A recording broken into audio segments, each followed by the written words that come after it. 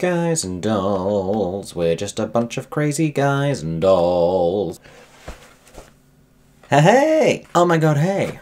Welcome back to my theatre-themed YouTube channel. My name is Mickey Jo, and I am obsessed with all things theatre. I am a professional theatre critic and a pundit and a content creator here on social media. I get invited to go and review shows, and I create videos about them here on YouTube. And today I'm going to be bringing you my slightly updated thoughts on the current West End production of Guys and Dolls. This revival has been running for just over a year now at London's Bridge Theatre. It takes the beloved musical comedy and reinvents it in an immersive, shifting new production that allows audiences to either sit in one of various different seating levels all around the stage or stand amongst the action, where they get to move around different moving platforms and changing levels. I was recently invited back to see the show's new cast. Some of the principals from the original cast have stayed, others have changed. We're going to talk about all of the performances, as well as my slightly evolved feelings about the show. I reviewed this last year and I was generally very positive about it and all of the creative choices. You can go and watch my original review of the show if you like. I probably go into more detail there than I'm planning to today about how the whole show works from an immersive standpoint. But I also had my reservations about the immersive experience because it was a little bit overwhelming, and I'm not the most eager to be in a very busy, immersive experience. I get a little bit claustrophobic in crowds, especially in circumstances where I don't have the freedom to move in directions that I want to, when I want to. An inclination which does not necessarily pair well with this specific type of entertainment. But I've done some more of these now. I did Here Lies Love on Broadway. I had the chance to go back to Guys and Dolls last year, and then recently again. So I have new thoughts, new feelings that I will be telling you about today. As ever, I am very intrigued to hear what you think. Who has seen the new cast of Guys and Dolls already, or if you've seen it at any point over the last year, what are your thoughts about the show? Share them with us down below in the comments section. I'm very intrigued to see what people think. Do you think the show has a shot of beating Sunset Boulevard for Best Musical Revival at the Oliviers? I just don't know. Can pure musical comedy joy triumph over really big cinema screens and singing while also being outdoors? That was needlessly shady. They're both great shows. And I'm procrastinating. Let's begin today's review. If you enjoyed this video, make sure to subscribe to me here on YouTube. You can click the notifications button so you don't miss any of my upcoming reviews and other video content. For now, let's talk about Guys and Dolls, a musical fable of Broadway at the Bridge Theatre with a brand new cast. Let's go.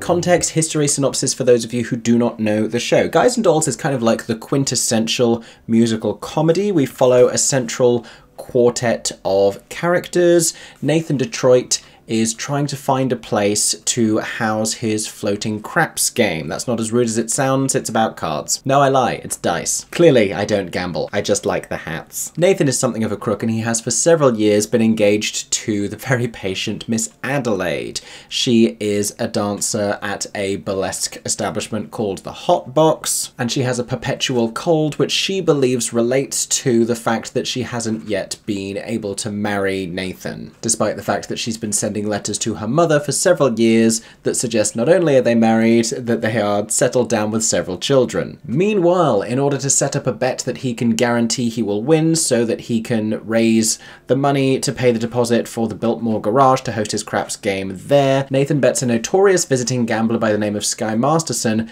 that he cannot take any woman he wants to Havana. Specifically, he cannot convince Sergeant Sarah Brown of the local Salvation Army unit? Unit isn't the word. Mission, that's the one. No less militaristic, it's worth pointing out. Nathan bets Sky that he can't take Sarah with him to dinner in Havana, Cuba, so Sky sets out to do just that. Unexpected romances ensue, and the traditional black and white perspective on, you know, good and bad and gambling and ethical behaviour is tilted somewhat. More to the point, though, it does not contain the song Guys and Dolls, we're just a bunch of crazy guys and Dolls, that's from The Simpsons. It does feature a lot of iconic tunes. The actual song Guys and Dolls goes like, call it sad, call it funny, cause it's better than even money, that the guy's always doing it for some doll. We also have Luck Be a Lady. We also have Sit Down, You're Rocking the Boat. And the really boring one that the fatherly Salvation Army character sings to Sarah in the second act for no discernible reason. Much like Meetings That Could Have Been an Email, that's an entire musical theatre song that could have been a very short scene. And should, it's not too late to change. Now, while we're talking about the material, I may or may not have mentioned this the last time I reviewed the show, but every time I go back to this, I'm reminded of the strength of this book and how enduringly funny it is considering its age. The music and lyrics are by Frank Lesser, the book is by Abe Burrows and Joe Swirling, and it is still really funny. All of the material around Adelaide bringing all of these revelations to Nathan about the things that she's told her mother. That's one of those jokes that is set up so brilliantly that it can just keep delivering and delivering and delivering like a reliable postman. It's so good. The little joke about when she reveals to him that she's told her mother he's the assistant manager of a local store or whatever it is, and he says, I'm not even the manager, and she says, I was going to promote you for Christmas. That's gold dust comedy. It's so good. And so much of it holds up. It's characterful. The meeting between Sergeant Sarah Brown and Sky Masterson, where he goes into the mission pretending to be a repentant sinner, and then it turns into a flirtatious back and forth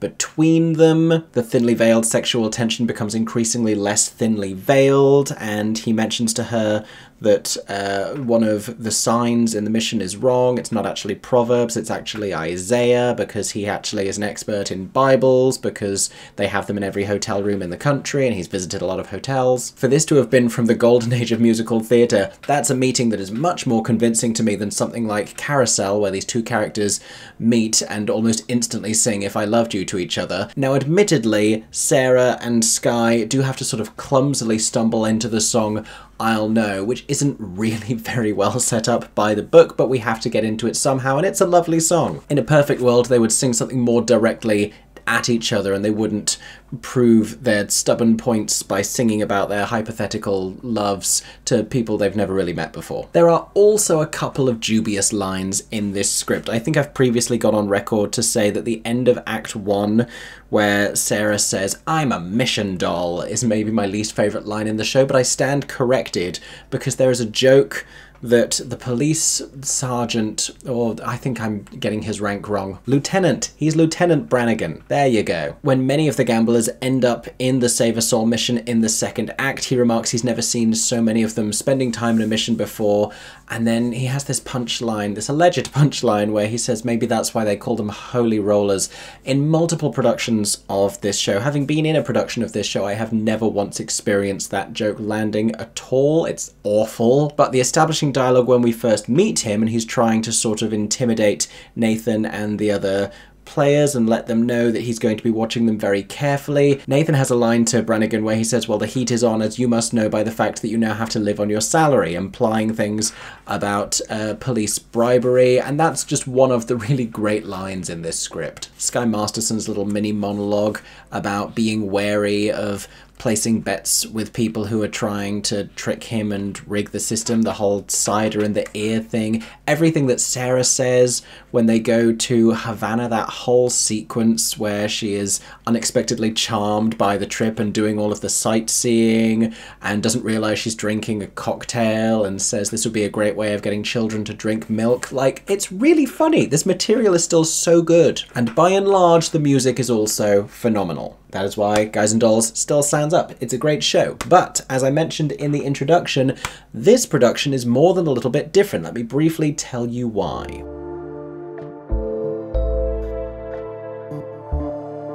So director Nicholas Heitner, who had directed the show in other more traditional formats before and evidently has a real love for this material, did something very different here. And this is something that the Bridge Theatre has done before when reconceiving Shakespearean productions, for A Midsummer Night's Dream, for Julius Caesar. They had this sort of, I don't know if it's technically promenade theatre, I don't know if it's technically immersive. The audience who are standing in the central area move around the stage while different hydraulic stage levels come up and down. That's what happens in this production of Guys and Dolls as well. There's also a seated option sat in various circles fully in the round. The stage is set up kind of like a boxing ring in that way, where you sit on all sides around it and the standing people are on a lower level than the first sitting people, so different to something like the circle and the square on Broadway. Incidentally, the reason why Guys and Dolls would not work there. Also, unlike Here Lies Love, where the staging pieces moved because they were being pushed around by a team of stage managers, these ones are hydraulic and controlled remotely and move up and down to create different amounts of stage. So many different configurations are used throughout this production. It gives the whole thing a very bustling Manhattan feel. There's a certain amount of chaos to it. It also allows us to create all of these different locations without set pieces, because the audience are standing with their eye level sort of at the feet of the actors. If you were to start using too many set pieces, you would start to obstruct sight lines on various different sides. Instead, there's a certain configuration that becomes the mission, there's a certain configuration that becomes a cafe, there's a certain configuration that becomes a bar. The set design is by the wonderful, innovative Bunny Christie. It's one of the great creative triumphs of this production. Another is the choreography by Arlene Phillips and James Cousins that plays into this space very well. This adaptive, occasionally limited space, but it brings a real excitement and exuberance to the choreography there. It's bursting out of whatever staging elements it has at the time. It's one of those shows where you really might get kicked in the face by a member of the ensemble, but you'd probably be grateful for it. Now, I mentioned that my feelings about the standing experience had evolved somewhat, and they have, but they've evolved like a less imaginatively designed Pokemon, who kind of still looks like their first incarnation with maybe like a couple more stripes. Because I mostly enjoyed it the first time I went and the first time I made a review video here, I just found it a little bit overstimulating. I got to go back for a second time and it was a less full standing area, and that helped, I think, although I still felt a little bit anxious for a moment in the second act. This was the third time I went back to see the show and it was very full again, which made me nervous. However, I was with a lot of people that I knew. I was with a larger group of people that I knew. Some of us got split up, but I sort of decided that I was going to go with the flow this time, rather than trying to cultivate what I thought was a good viewing experience for myself and worrying about being at the front and worrying about being on the right side and not getting stuck on a certain side for a certain song and thinking what was coming ahead. I decided to just go with the flow and let everything move me around, and I had a more positive experience for doing that because I wasn't in my head about trying to see the show a certain way. I was just going with the tide, and that was much better for me. I also think, and people will have their own preferences about this, but if you're anything like my height, I'm 5'11", the best place for you to be is a couple rows back from the actual stage itself. If you are that tall, you do not need to be at the very front, and it won't behove you to be at the very front because things are going to be happening like down there. It's as though you're at a tennis match. You go slightly further back, you get a better scope, you get a better view of everything that's going on, because this is a very busy stage and things happen throughout this show. They use all of the overture time, they use all of the interval time basically for performance. There is always stuff going on in different corners of the stage. If you are a shorter person, you may want to be closer to the stage, but the best thing you can do as a tall person is stand behind a person who is shorter than you, because that guarantees you a better view. That's also true for things like fireworks and parades. If you're a tall person, stand behind the shorter people. This is a PSA. I have no idea why tall people position themselves at the front. It doesn't benefit either of you in that relationship. Instead, have a symbiotic relationship where the short person gets to stand in front of you so you don't block them, and you get the benefit of guaranteeing a view over their head, but where you're further back and you get to appreciate more of it. Anyway, I don't think I really have any tips about good sides to stand on, having now done this from a few different places. I used to say that there was a bad side to stand on for Sit Down, You're Rocking the Boat, but I then got to experience the show from what I thought that side was, and it was pretty good, and I don't think I gave them enough credit for how well they play to the entirety of the space in that song. The one thing I will say, and I think a lot of people know this trick by now, is that when the interval begins, the stage management will start setting chairs at a few tables on all four diagonal corners of the stage. Once they say you are allowed to, you may they sit at those chairs, and at the beginning of the second act something exciting happens. They will explain to you what that is, but you briefly get to be part of the show in even more immersive a sense. You do have to be 18 years of age or over to sit in those seats, and you do have to show ID. Now bear in mind, when you arrive at the theatre, coats and bags have to be checked in to the coat check at the back of the foyer if you are doing the standing. My advice to you is therefore, if you're planning to do this, to take your ID out of your coat or bag so that you have it with you in the interval, because you're going to want to grab one of those seats fairly quickly or they will go. Once at those seats, you can also order cocktails to your location. One of them comes in a coconut. And there are various other interactive things you get to do throughout the show as well. I got soaked with water on this most recent visit. I did not see that coming. I thought I was safe, so I stood up from having ducked down a little bit and got splashed everywhere. They've actually restaged the number Guys and Dolls a little bit so that they utilize more members of the audience, and they briefly sort of raise them up on different platforms. That's not something that they did with the first cast in the show's first year, so I like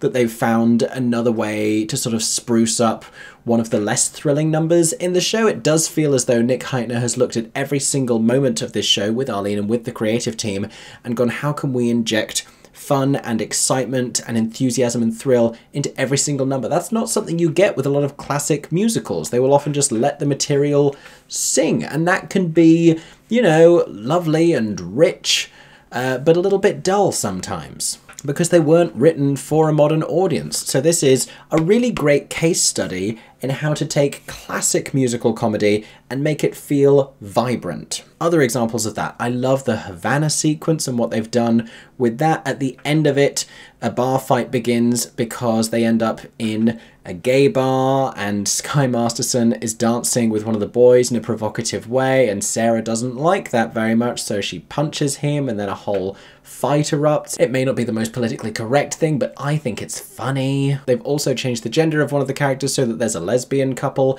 in the show who get engaged during the song Guys and Dolls. I think that's sweet. Where was there ever LGBT representation in Guys and Dolls before? And it's not substantial, but it's nice. But the biggest change in the show, obviously, is the new cast. Like I said, some principles have stayed, others have changed. Let me tell you about the performances.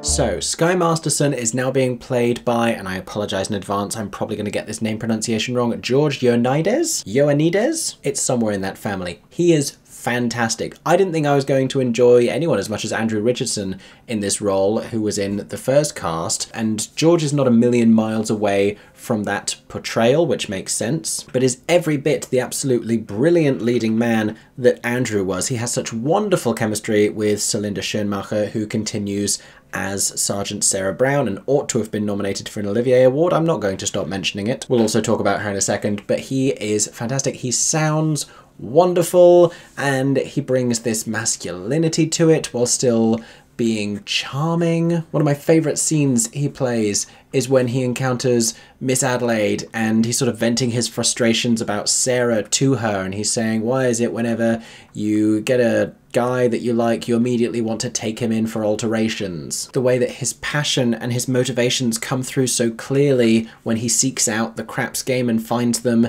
in the sewer and he's singing Luck Be a Lady. It's very easy to just sing that song, this song that became like a swing standard and has been done by however many people, and just do it with like, oh, I really want to win this dice roll. But he injects so much determination and concern and anxiousness into it because he has so much riding on it. He has so much personally on the line, so he's concerned about it. This is a character who we meet cool as a cucumber, and, you know, he's breaking a sweat by this point, and I like that. But it's everything. The accent that he does, the physicality, he is so damn suave. He's excellent. As is Celinde. She opened this show last year. She is staying on in the role. It's a great role for her. It allows her to show the incredible duality of her talent, and there's not a lot of other people who could do what she does with this material, because she can give you tonally that classic musical theatre leading lady thing, but she also has a very contemporary comedic style. The sarcasm and sass that she brings to the first scene with Sky, where she's looking up what she believes to be a Proverbs quote in the Bible and realizes that he's correct. It's Isaiah, and she's so resentful when she finds out he's right. Everything about the way that she performs If I Were a Belle, she has a lot more life to her than the traditional Sarah Brown. Perhaps she is raunchy and she feels a little bit younger and like she's really ready to throw her entire life away for this man and what he's suddenly awakened her to. And there are also moments of genuine heartbreak when she finds out from Nathan at the prayer meeting in the second act that Skye led him to believe that Sarah didn't go with him to Havana to protect her reputation. She is so visibly,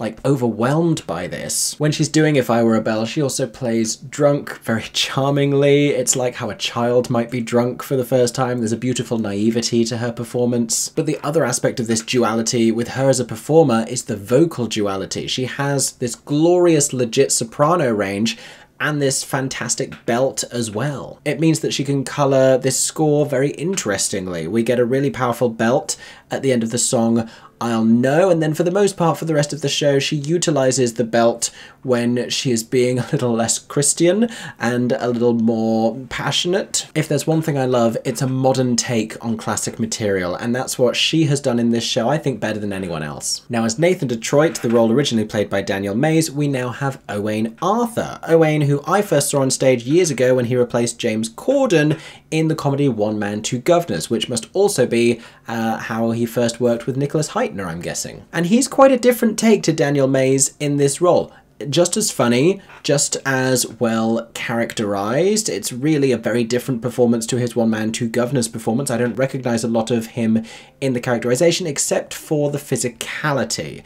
He does this sort of very jumpy, eccentric, like, oh, I'm doing little steps over here and then I'm going to turn around and this is happening, and he does that sort of speed of it all very well. He's a lot more animated than Daniel Mays was in this role. He feels a little more clownish in that regard. And that works for him, it works for Nathan. The sweetest thing about his performance is the visible affection for Miss Adelaide. That's a really lovely quality of what he does with the material. Miss Adelaide herself is played by Timmika Ramsay, taking over from the Olivier Award nominated Marisha Wallace. And in many ways hers is quite a similar performance to what Marisha did, which, given that that was sort of a very different interpretation of Miss Adelaide to some of the classic portrayals, means that this is still a very exciting, very vibrant performance that still works on a lot of those other levels. There are some differences between them. I think Marisha played a little more naively. I think there are moments where Timmika feels more knowingly sensual and romantic when the other girls from the hot box, the other dancers, are throwing her a bridal shower before she and Nathan are meant to be eloping together.